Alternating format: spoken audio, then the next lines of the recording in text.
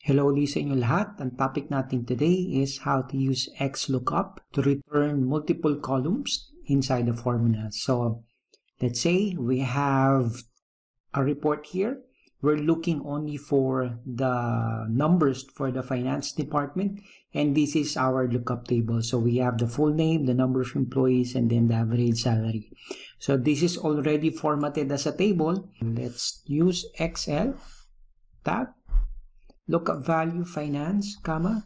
Let's highlight the full column for the full name where we can find the finance, comma, and then we highlight these two columns, close parentheses, enter. So we're getting two values here, the number of employees and then the average salary. Let's say we want also to check the values for other department aside from finance. Say I'll just copy it from here. We're just looking for HR, admin, and IT. So if I copy it down, it's not going to be automatically populated. So what we can do is we just have to drag it down for the values to appear. So because this is not an Excel table, it's not automatically copied the formula all the way down.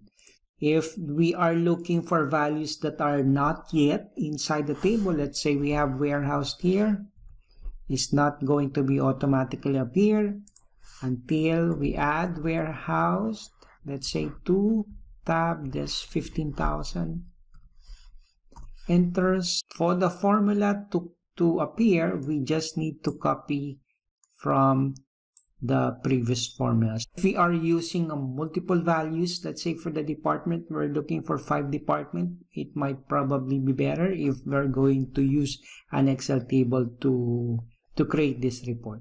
Let's try to look at another solution using an Excel table. This is our report here.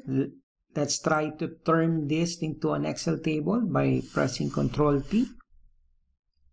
Click OK. I'll just take out the formatting, and let's try to create the same formula. XLookup tab, lookup value, finance, comma, full name, comma, and then number of employees.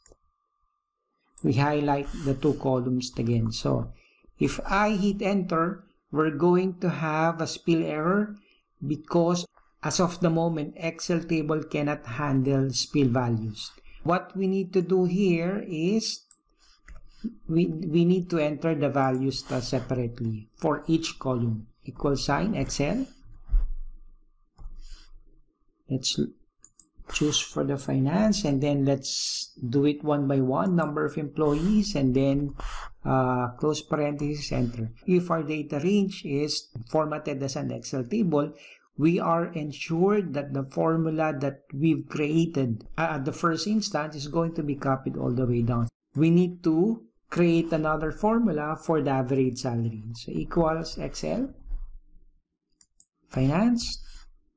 Let's highlight the full name here, comma, and then average salary, then close parentheses. Let's say there is another values here that we have created.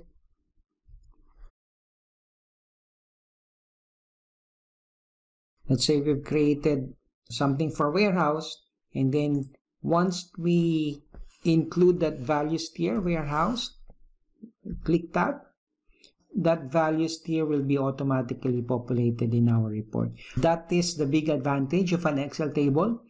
Whenever we update our lookup table, and that is something also that we would like to include in a report, formula is going to be automatically populated and included in our report. So thank you for watching, and see you next time.